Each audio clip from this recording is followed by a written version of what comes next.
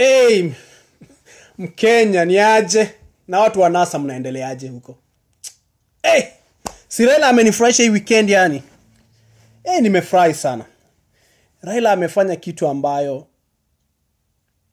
imeonesha kwamba yeye ni mwanaume. Bwana Raila, ile vitu yote mbaya nimewaisema kukuhusu, I'm taking it back. I am very sorry. You have proven beyond doubt that you love this country. You have proven beyond doubt kwamba you are an independent person and you make your own decision on what you think is right for this nation. Wewe ni mwanaume.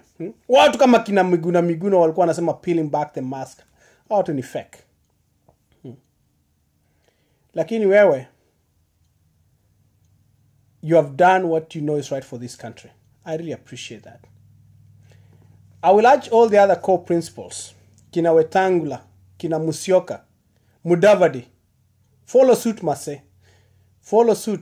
Do what Raila did. Don't be left behind. Wajua muliacha juzi kwa inauguration because nyinyi mulipangia Raila njaro. Mlikuwa mnafikiria Raila akienda akuwe inaugurated alafu atasumbuliwa na na the law so that akuwe eliminated so that you guys can ascend to power. But that didn't happen. Your excuse of saying that Raila aliwaambia mzime simu alafu atawapigia na simu ya Nigeria. Nyinyi kwanza hebu acha nirudie hapo tena. Ati Raila aliwaambia mzime simu alafu atawapigia na simu ya Nigeria. Hebu sikia statement. Simeni simu alafu mtapigiwa na simu ya Nigeria. Kwani simu ya Raila yenye anapiga na ya Nigeria iko so powerful yenye itakuja kuwasha simu yako yenye imezimwa? Mnafikiria Wakenya ni wajinga? Seriously? You better come up with a different statement.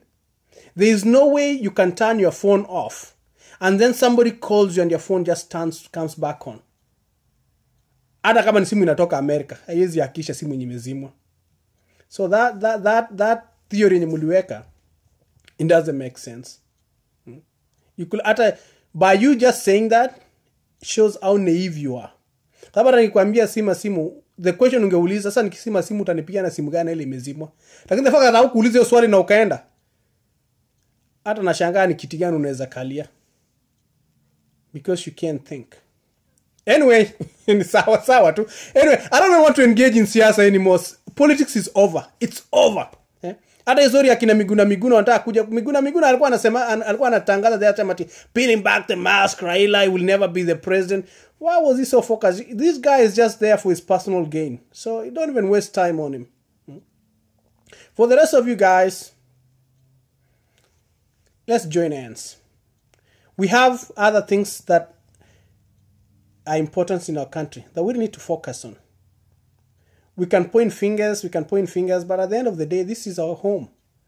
Kenya ni kwetu. Go east, go west, Kenya is still our home. We are here to stay. So tuachana mambo ya siasa. But instead, tuangalie the issues that we have in our country. Corruption is one of the biggest things that we are currently facing. Unaona saizi pesa ina disappear mpaka wanatangaza juzi ati hakuna pesa kwa nchi yetu. Na ukiangalia pesa, si ati hiyo pesa haiko kwa. The money was there. Lakini mtu ametucheza. So we need to go after these thieves wenye wametuibia. We need to make them return our money. Because if we don't do it, we have to pay for it. And it's so painful for us to pay for money that we didn't do anything with it. It's so painful for us to pay for money ambao watu wameinvest in other countries.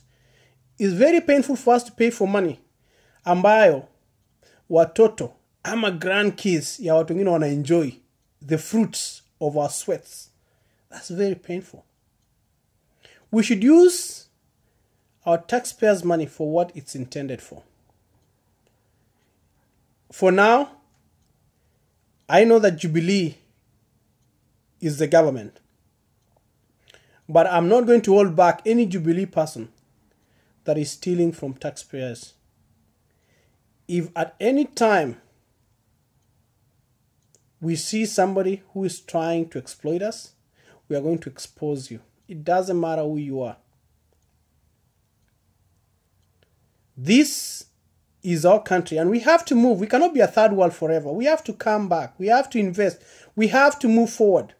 But we cannot do the same thing over and over and expect a different result. It's over. Kama umezoea kuiba, if you thought that you are going to be elected to be an MCA, ama MP, ama senator, ama governor and UTBA, it's over, my friend. You better use the money for what it's intended for, or Kenyans will expose you. And after that, we are coming for you. If you don't think you can do the job, and not mkono, there's other people who are capable to take that position and to move us forward. But if you thought that you being elected was for you to be wealthy and rich and steal from us, then you're in the wrong profession. Kenyans are tired. Tunataka haki yetu. We want you to do your job, represent us, and when we get the money from the central government, let's use it for what it's intended for. No more personal businesses and personal gain. No more nepotism. Ukikuwa na position, hire people based on their credentials. Lakini usianza kusema huyu ni wa kabila yetu ama nini. Look at their credentials. It's so painful that people go to school and invest all their money and they can't even get jobs. Just because wewe si Mukale ama wewe si Mukikuyu. And that's the only reason why you get a job. It's our time we start looking at all of us as equal. It's our time that we start looking at people's credentials. Sawa sawa. Anyway, thank you, Bwana Raila. Thank you very much. I really appreciate what you've done. Sawa sawa. For the rest of us, hey, Kenya ni yetu.